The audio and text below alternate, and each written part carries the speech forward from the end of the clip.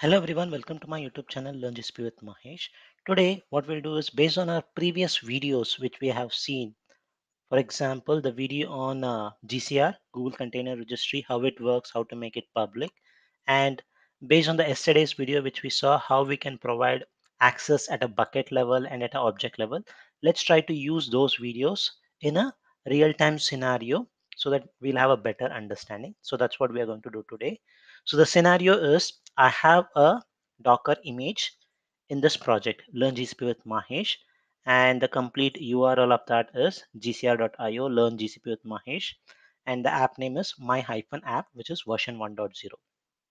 This container image I want to use it in another project called as production. I already have a GKE instance running, so let's try to use it. So let's see how our learnings will be helpful to achieve this scenario. So very simple, go to workloads. Let's try to deploy this workload, the my iPhone app, and see whether it will be able to push, like whether we will be able to pull that image or not.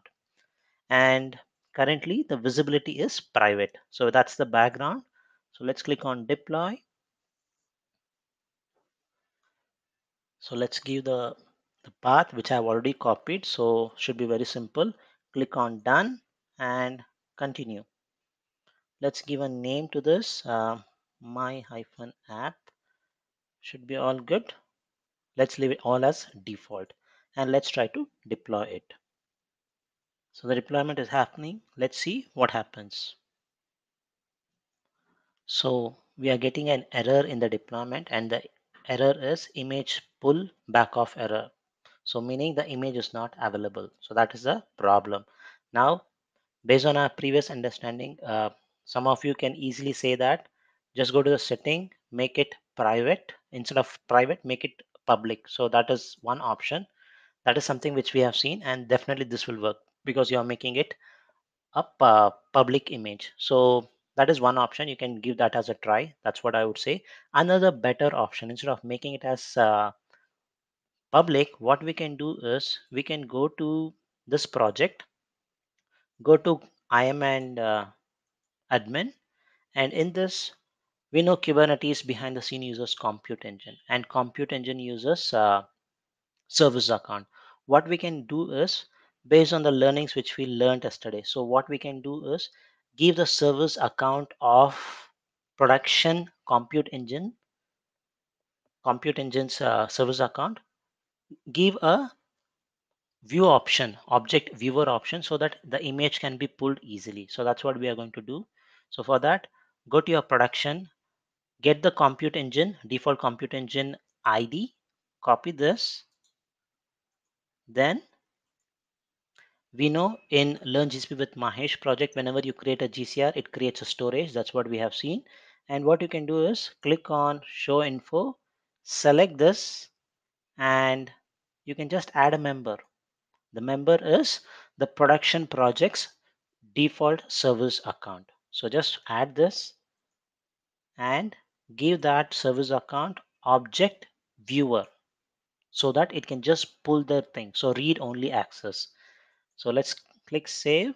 The policy is updated. To verify it, just scroll down and you should see the production project's service account has been given object viewer access. All good. So now what we can do is we can go back and do edit and see whether we can, whether everything is fine.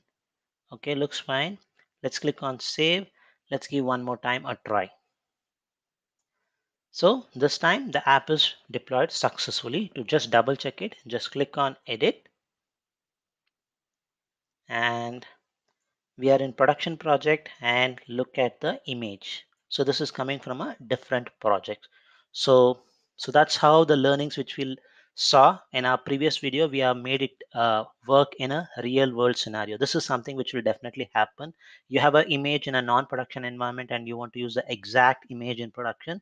In such case, you can use this option of exposing or adding the service account, the compute service account, object view access, storage object view access in the non-production environments GCR environment, and you should be able to easily pull that image. So that's the information which I wanted to share today. Hope the information was useful. Please let me know in the comment section if you want me to do a video on a specific GCP concept. I'm happy to do that. Thanks for watching.